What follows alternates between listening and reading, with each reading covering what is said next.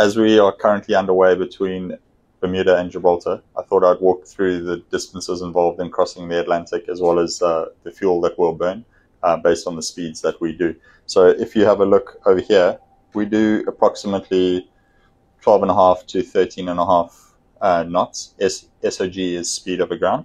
So that's 12.5 to 13.5 miles per hour, nautical miles. And then as we continue here, you can have a look and see we're doing 1200 RPM approximately. So each engine is running at 1200 revs per minute. And that means we're burning a certain amount of fuel at 1200 RPM.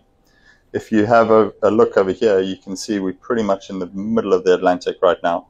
The distance between Bermuda, where we started after our last fuel stop, and Gibraltar is approximately 3,000 miles, just under 3,000 miles.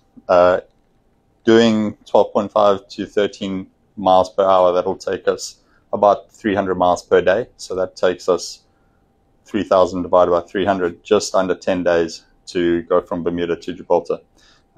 In that time, we'll burn approximately 10,000 liters of fuel per day between our main engines and our generators. And so over 10 days, it's just over 100,000 liters, which is approximately 28,000 gallons. So a lot of fuel, as you can imagine. Thanks for joining us, and we'll catch you on the next one.